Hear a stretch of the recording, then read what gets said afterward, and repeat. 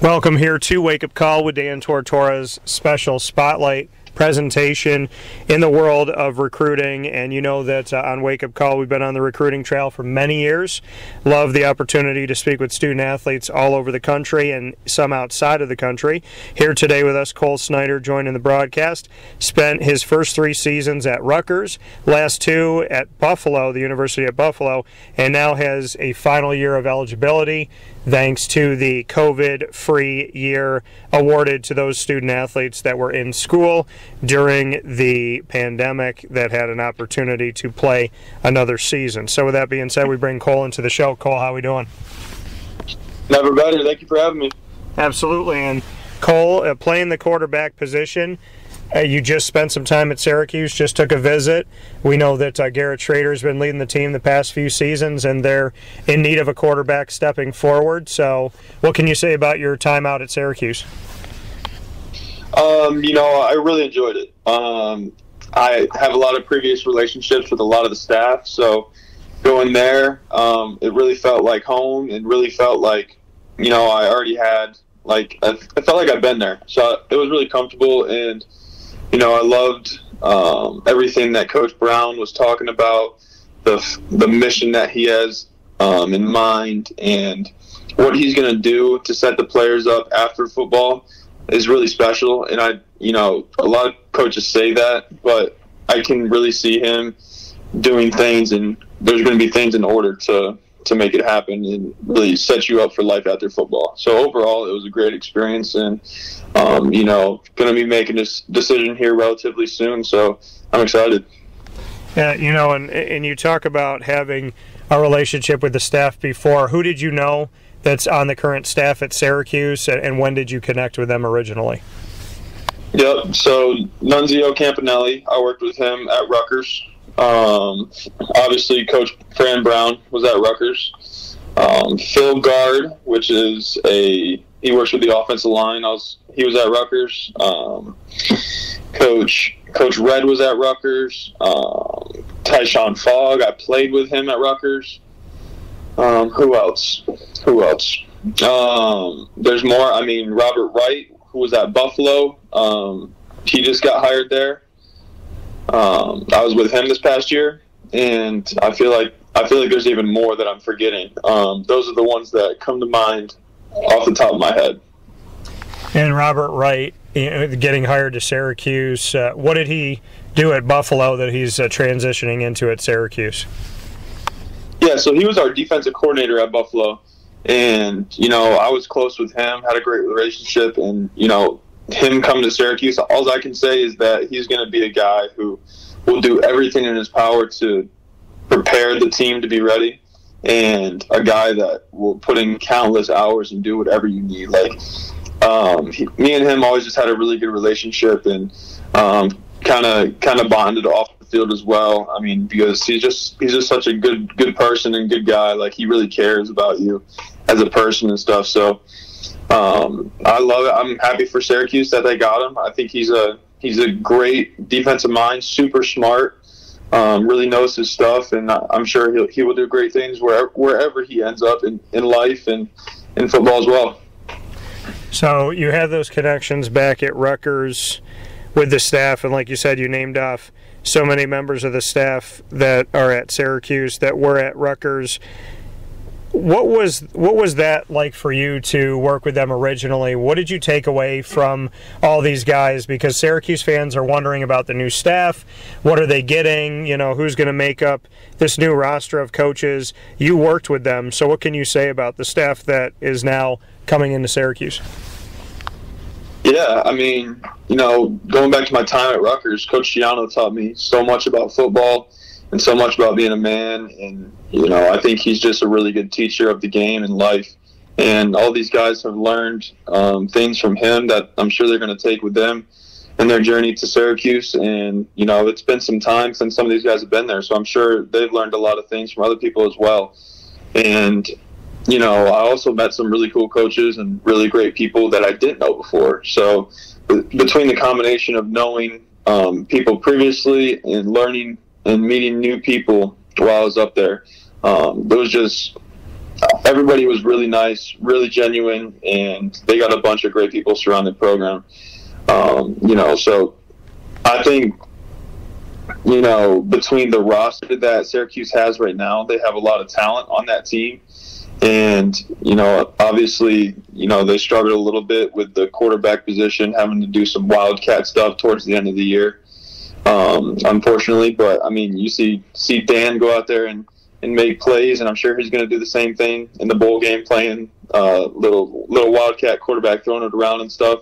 So there's a ton of talent on the roster, and between that and Coach Fran and the staff that he's bringing in and the people that are staying on staff, I'm really excited about Syracuse football.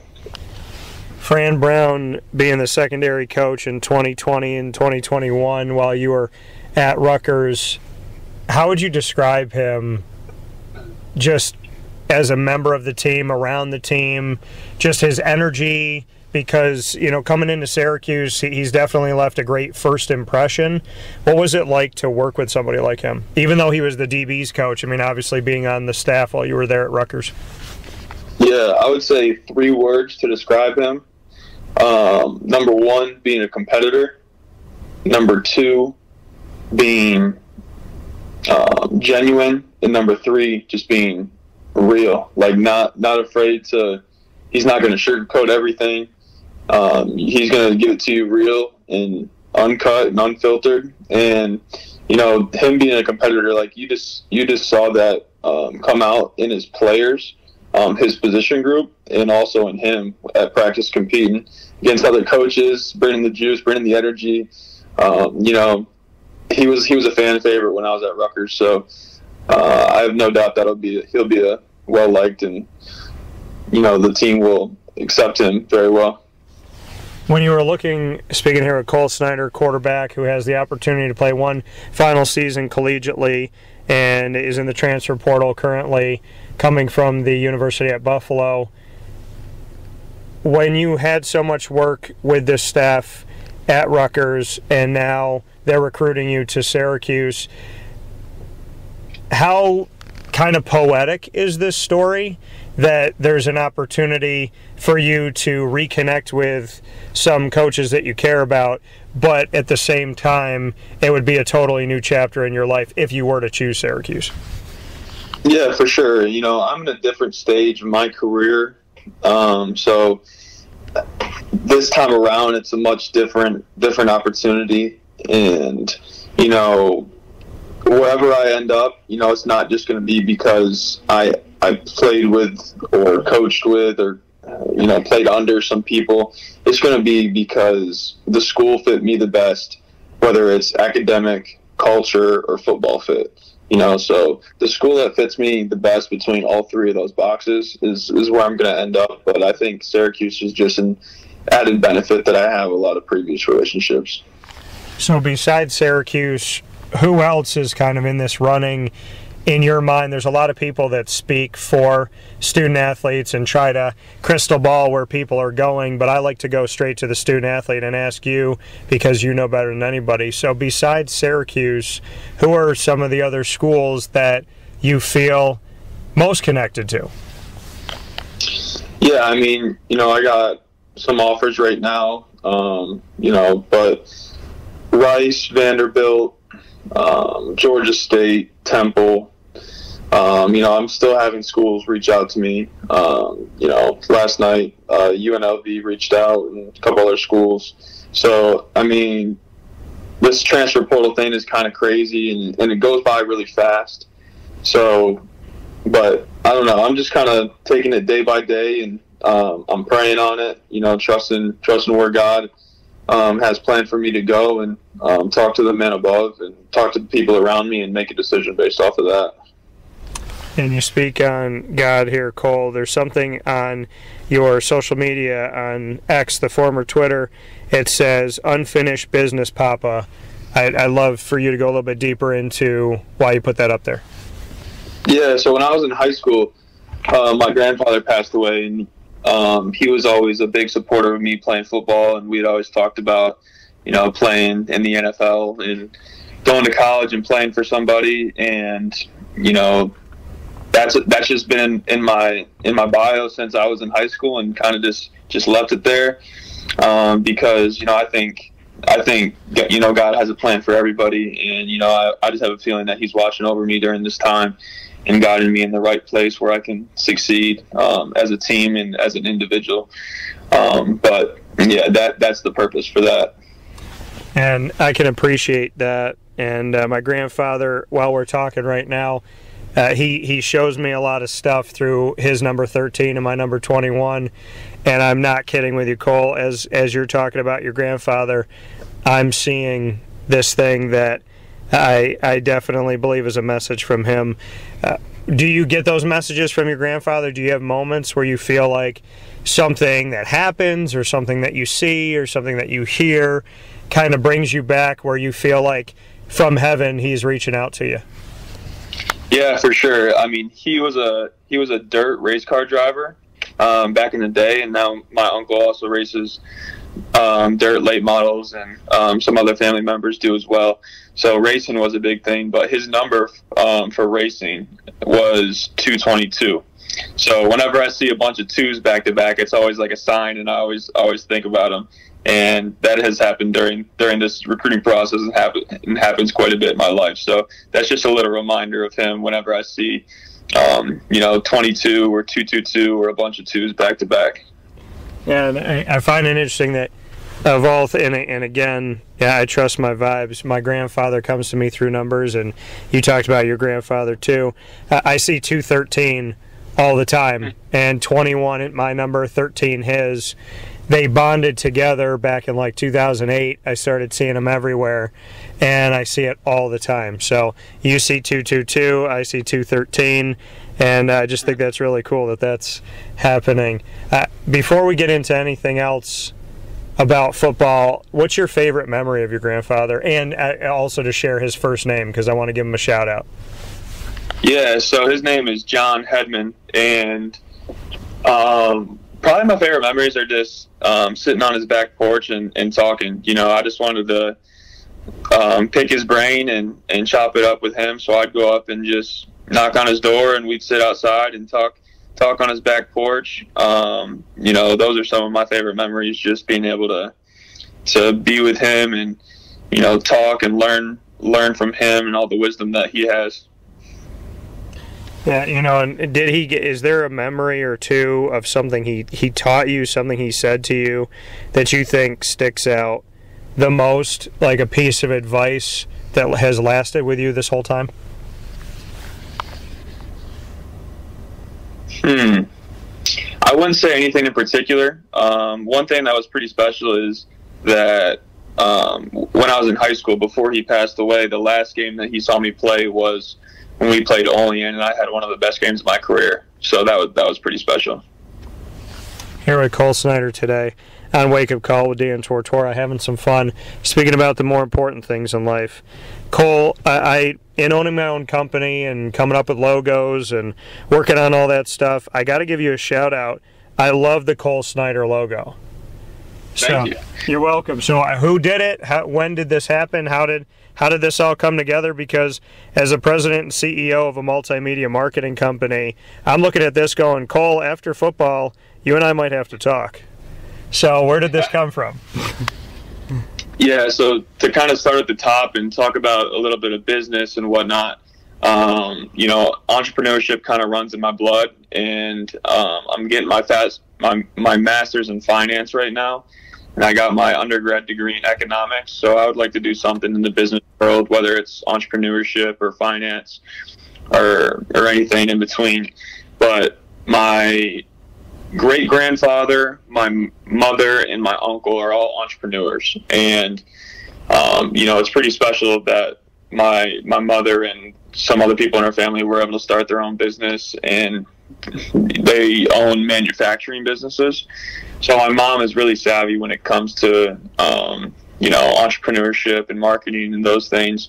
And my mom and my sister have done a great job with helping me build the brand that I have today. And Eric Martin is my graphic designer and works on my website and helps me with all things in that field, and he does a really good job. You know, if you go to my website, IamColeSnyder.com, you can see his work and everything that he's done for me. But he does a really good job, and also have a great team behind me between my mom, my dad, and my sister, and other people that help as well. Yeah, I mean, this looks, and I'm on the site right now while we're talking, it looks awesome. I have to ask you this, Got Sauce, what does this mean? Yeah, so my nickname in high school was always Sauce, because when I got in the field, I was just a different person, and I just had the sauce, or similar to like the juice. So that was my nickname when I went to high school, and it kind of just stuck with me ever since. And then, you know, thinking about branding and thinking about, you know, how can I create a brand for myself? Secret Sauce, secret with a C, CS being my initials. I just thought it was right, and I thought it fit, so I stuck with it. Hi, this is Amy from Mother's Cupboard, home of the whole frittata. We are open daily 6 a.m. to 1:30 p.m. For takeout orders, call 315-432-0942 and tune in to Wake Up Call with Dan Tortora for our monthly food challenge, and try our Wake Up Call signature menu item, available 7 days a week. Here at Mother's Cupboard, we are Central New York, and it's our honor to serve you. Ma-N-Pa's Kettle Corn and Popcorn Factory remind us that every day is worth celebrating at 201 7th North Street in Liverpool, New York. Open Monday through Saturday in-store and always online at MON-FRI.com. Serving our Central New York community and beyond, order anywhere, anytime at MON-FRI.com. Stop in to get a tin at Ma-N-Pa's on 201 7th North Street in Liverpool, New York to get your half-price refills for the rest of your life. Come to Ma-N-Pa's for your holiday gift giving for family, friends, employees, and clients. And remember, for fundraising and events, to call 315-450-6272. That's 315-450-6272. Ma-N-Pa's Kettle Corn and Popcorn Factory. How corny are you? This is Jimmer Sikowski, owner-operator of Chick-fil-A Cicero, 7916 Brewerton Road in Cicero, right in front of the Home Depot. I had a deep feeling that God wanted me to do something bigger with my life and to help people, help others. He kept putting Chick-fil-A in my life, and I realized as I was going through the franchise selection process that positively impacting the lives of others was really core to what we do here at Chick-fil-A. First of all, it starts with the food. The food is brought in fresh daily. You know, we bring in local produce. We prepare to order in the kitchen. We hand bread our chicken. We hand spin our milkshakes. It's great food. It doesn't taste like fast food. I think the second thing is the way people feel when they come in a Chick-fil-A restaurant. It's different. We try to treat people with intentional kindness here, which is very different and deeper than good customer service. And so I think it feels remarkable for most people to come in a Chick-fil-A restaurant. And then lastly, the impact that we try to have in the community is very different. It's a big part of the expectation of every operator of a Chick-fil-A restaurant is that they're actively engaged in their community, they're a leader in the community, and they're making a difference. When they realize that what we're striving to do is to shine a little light in their life, that's a very, very different experience than you will have in any other quick service restaurant. And it's that remarkable experience that I think people will emotionally connect with.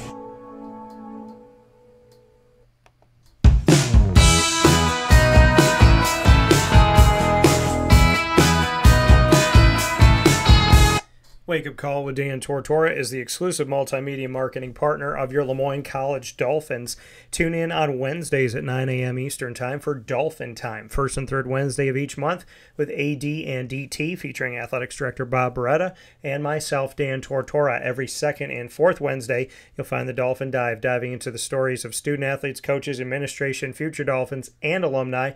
All of our content with the Dolphins can be found by subscribing to our YouTube channel on youtube.com/WakeUpCallDT, or you can just go to YouTube and search at WakeUpCallDT, and make sure when you're there that you go to the Lemoyne Dolphins playlist that's exclusively on our YouTube channel. You can also find the Dolphins by going to wakeupcalldt.com. Underneath exclusive partners, you'll find the Lemoyne Dolphins page. And for more information, go to LeMoyneDolphins.com. As always, fins up.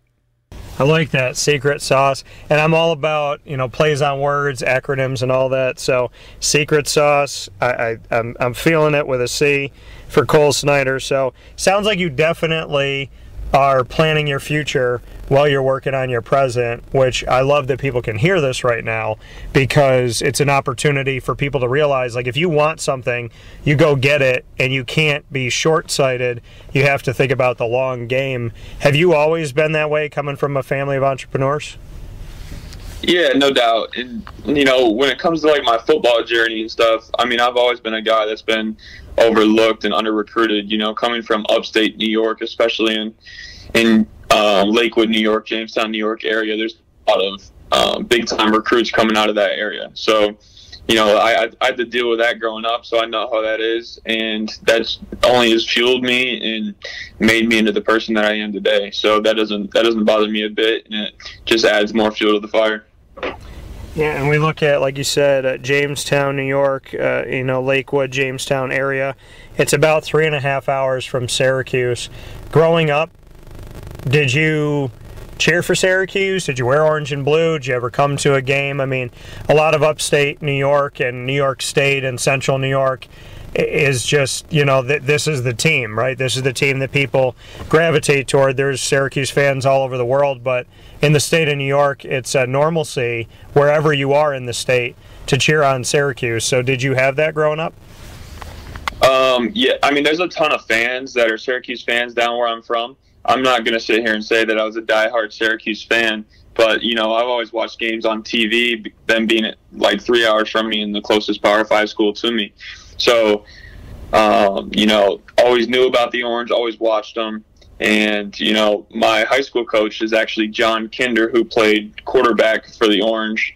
I believe he graduated in 2014, and he's been a tremendous role model for me and someone who I can look up to and want to be like when I get older and everything like that. And he's helped me tremendously from my development and being a quarterback, my development as a football player, and my development as a man. So he's guided me a ton through this process, as well as so many other people, especially like Tom Rapizzi, someone that I look at as a mentor who's helped me a ton. And just football, recruiting, being a man. I mean, there's so many people that have helped me get to this point in my life.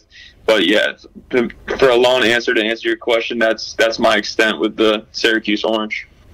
Yeah, you know, and Eric Dungy, former quarterback for Syracuse, you put a post up of you leaping over a player next to Eric Dungy doing it for Syracuse, and he responded, "Upstate Ups." What does it mean to you that one of the greatest to play quarterback at Syracuse gave you some respect out there?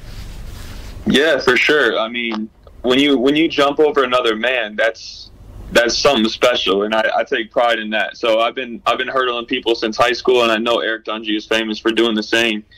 And you know, actually, you know, I'm sure Eric Dungy doesn't remember this, but when I was in high school on a visit to Syracuse after the spring game, you know, I watched the spring game and everything, and then, you know, and there's no way that he remembers this, but I remember walking around the weight room, and we were exiting the practice facility, and, you know, Eric was walking in just after the spring game, and he took his time to, you know, just stop and talk with us. And I'm sure he had a ton of things going on. And, you know, my experience with him there and my experience with other professional and college players that act in the manner that he did is something that I wanted to replicate, and something that I do, and just take the time to interact with people, because, I mean, it means a lot to them, like it meant to me when I was talking to Eric back in the day. Well, and I mean, that definitely shows the pay it forward in you. It shows you the humbleness that you have. When you had such a great experience at Syracuse and you got to be around Eric Dungy, and you said, like, look at how he treats people, I want to make sure that I'm treating people with respect and helping out the next person like he's helping me out. Why did you ultimately not choose Syracuse the first time? Well, Rutgers was the first one to offer me, and I didn't have a Syracuse offer at the time. And being from upstate New York, not a highly recruited area, someone taking a chance on you is something that meant a lot to me. And Rutgers being the first ones to offer me, I was supposed to go to Syracuse camp and Michigan State and a whole bunch of other camps that summer, but that was a big factor in my decision. Someone believing in me. And I love that because, and you'll get to know this, Cole, whatever happens in your future, but helping out the kids in the state of New York, central New York, upstate New York has been a mission for me for many, many years because there is so much talent here and there's such a negative theme that is out there that just really isn't based in any factual evidence. There are a ton of players from upstate and central New York that have won Super Bowls, not just made it to the NFL.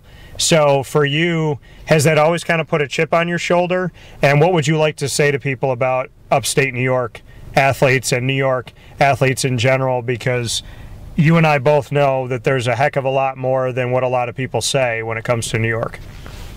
Yeah, 100%. And that 100% put a chip on my shoulder when I was in high school, and it still does to this day, being an under-recruited guy, just not having the name to back me, And with what you just said and, there being talent here and people just not getting the recognition that they deserve, that was motivation for me to start a nonprofit organization called Dare to Be Great that I recently started last spring. And with the nonprofit, I aim to help economically challenged kids that don't have the opportunity to, travel to camps, pay for travel league expenses, pay for sporting equipment that they need, pay for the training, the one-on-one training and the camps and all those expenses that kids might not have because they're economically challenged or don't have the people in their life that are willing to support them. I was so fortunate to have two parents and a sister that supported me in whatever I needed and gave me all the opportunities that I could ever imagine. And I want to do the same for kids in the Western New York and really upstate New York area that don't have those opportunities. So, obviously I'm still looking for funding and stuff for that, but those are some of the things I aim to do with my nonprofit, Dare to Be Great. Carvel DeWitt, it's what happy tastes like. Do you know why? Because we make ice cream. Creamy, rich, flavorful ice cream. Not yogurt or iced milk like some of our competitors. Ice cream. Fresh, by hand, daily. For the calorie conscious, we have something new for you. Our new Carvelite. Same great flavor, creaminess, and texture of our regular ice cream with only 35 calories an ounce. So whether you want an ice cream cake, flying saucer, dasher, carvalanche, hard or soft ice cream, we will satisfy your craving with our fresh, handmade regular or new Carvelite ice cream. Carvel DeWitt. It's what happy tastes like.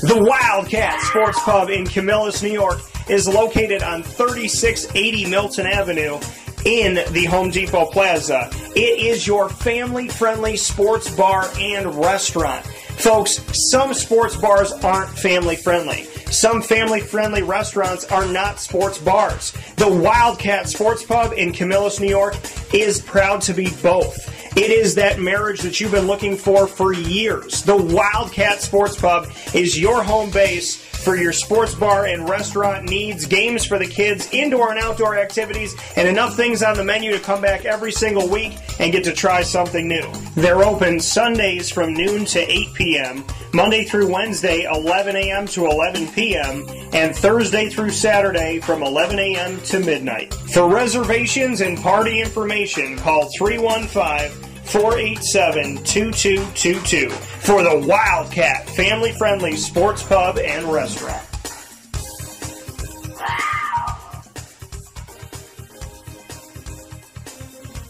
GG Cards and Breaks. Like, comment, subscribe.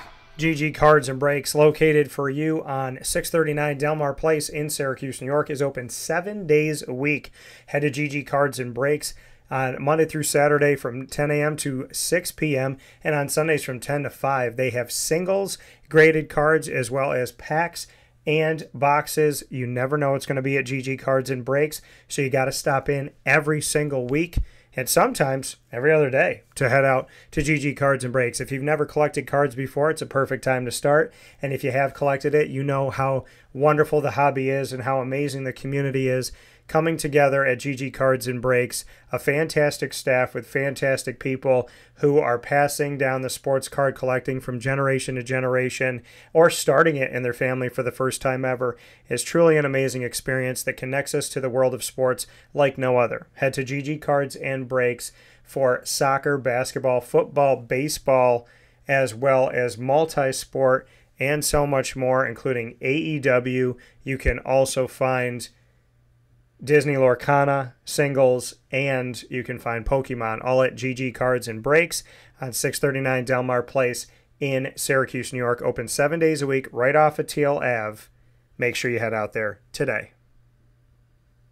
All I could tell you, and I know that I jokingly, not jokingly, said to you, you know, we got to talk in the future, but with the people that care about Central and Upstate New York, about the state of New York in general, helping out people, giving opportunities. A lot of people don't know that the star system is flawed in the sense of, if you don't have the means to get out to camps, you could have all the talent in the world, but you don't have the stars because not a lot of people see you, or the right places and right people at the time don't see you. So, right. You know, I think it's huge what you're doing, and that you care, and Dare to Be Great, I think, is wonderful. But as I said before, you and I might have to talk beyond football, because anybody that is willing to help out the state of New York in a humble, moral, and value-driven way with God at the center of it is more than okay to sit at my table. So you and I might have to talk about a few things, Cole, just so you know. Let's do it. So before I let you go, though, we know the decision is going to be coming up at some point in the not-too-distant future. When you came to visit Syracuse this time around, what did you do? What did you see? I know you got your hands on the Heisman, so I would love to get your thoughts while you were out here and everything that you took away from the visit. Yeah, so to start off, they had dinner on the basketball court and everything in the dome. I mean, I've played in the dome, been in the dome a couple times, but there's something about it that just, when you walk in there, it's like you're supposed to be a football player. You know, it's just a really cool feeling, and it's just a rich tradition in there. And then, you know, a lot of food was consumed on the visit. I had to stop eating at a certain point, but a lot of great food. And just really getting to know the people. That was the biggest thing. No matter what events we did or anything, really just trying to figure out how these people are, if they're the right people that I want to be around and everything like that. But, you know, coming away, I really feel good about Syracuse right now, and love the energy, all the people that I'm talking to, all the interactions with people that are not involved with the program. It was a really great experience, and you know, I love the atmosphere, love the energy, love what's going on in Syracuse right now. How important is it I mean, you got one more season to give, and this is a wide open quarterback competition at Syracuse. So, you know, do the stars feel like they could be aligning for you the second time around? You're an upstate New York guy.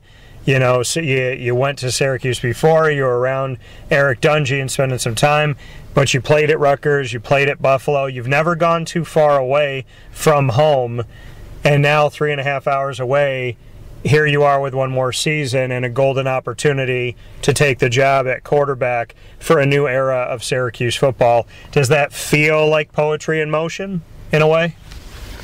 Yeah, I mean, it does. I mean, I'll just say I'm an upstate New York guy through and through. No one wears a parka and shorts like me, you know, so but no, in all seriousness, you know, I think it could be a really good opportunity for both of us, and you know, I'm just not going to stress too much about it, and if I end up here, it's meant to be. If not, it's not meant to be. So I'm excited though. I do want to get one last note here, because I'd be remiss if I didn't say it. John Kinder's a good friend of mine, and I obviously covered him when he was at Syracuse. What can you say about John? You talked about him being your coach. Just what you take away from your experience with somebody of the character of John Kinder. Yeah, one word or two words that I would say to describe him would be role model. Like, he's just a great person, down to the core, and someone that that I look up to and that I follow, and someone that's helped me so much in my life, and I can never repay him enough. Well, Cole, it has been my complete honor to have you on the broadcast. You and I, when we connected, you got right back to me, and to be able to speak with you and to share this with the world really means a lot to me. And I love my job because I get to meet people like yourself that just seem like really down-to-earth, good, hard-working people. So wherever you choose, whatever happens, I would love to have you back on the show to continue to tell your story if you'd like to come back. Well, that's awesome. Thank you for reaching out, and thank you for covering me. Absolutely, Cole. Well, keep doing what you're doing, man. I know you've been on a bunch of watch lists, throwing 2,000-plus yards, 3,000-plus yards, keeping those interceptions under double digits. So the stats don't lie, but I didn't talk a lot about those stats today because I wanted people to get to know the man behind the stats, and you did a great job of painting a picture for a lot of us. And I'm happy to meet you virtually, and hopefully you and I will get to talk soon face to face. That's right. Likewise.